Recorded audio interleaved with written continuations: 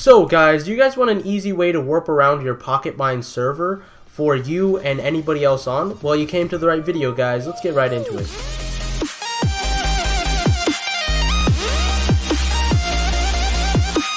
So yo, what's going on there, lads and lasses? Welcome back to another video. In today's video, I am going to be reviewing a plugin known as SimpleWarp. It will allow you to create warp points in your Minecraft PocketMine server and allow people to teleport to those warp points. Now, this is amazingly easy to do, and I will show you guys how it works. Now, before this video starts, can I have all you guys hit that like button and hit that subscribe button? And by the way, thank you all for helping me reach 45 subs. So for the SimpleWarps plugin, I will have the download link in the video description below to the Pocket page if you are interested in downloading this for your server.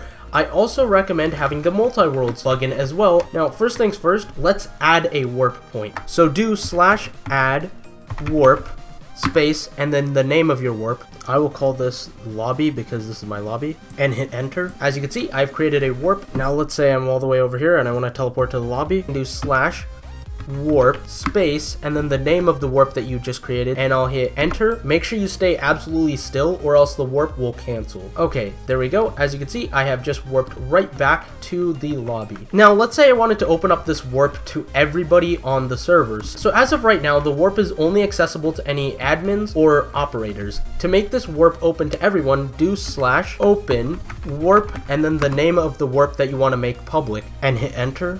Now, as you can see, it will give anybody access to that warp. Now, if I do /warp lobby and I wasn't an operator or an admin, it will warp me to my lobby, as you can see. Now, let's say you wanted to close your warp so only administrators and operators can go to that warp. So if you do /close warp and then the name of the warp you want to close, I'll just close my lobby warp. So as you can see, now only players with permissions can warp to this warp point right here. Now the next command I want to show you is /list warps. Let me hit enter. As you can see, it lists out the warps that I have in my server. But if you had multiple warps and you forgot the names, well, this will basically allow you to look through all your warps. So to delete warp points, do /del warp and then space the name of whatever warp you want to delete. So I will delete my lobby warp, and as you can see, it just deleted my lobby warp. So I can probably put up a sign saying, hey, if all you guys want to teleport back to the lobby, do /warp lobby.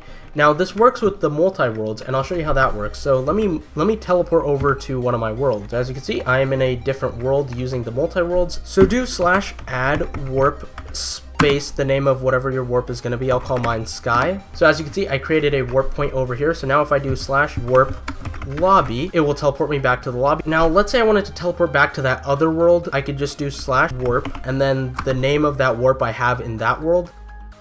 It'll teleport me back to here.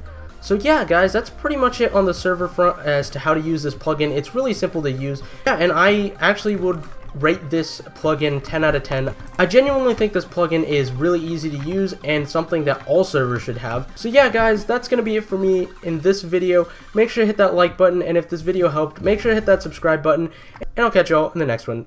Bye, guys.